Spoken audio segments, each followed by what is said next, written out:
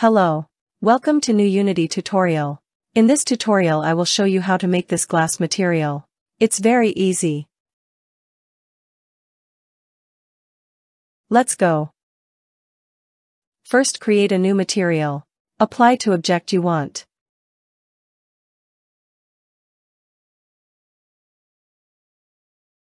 Two, change type to transparent.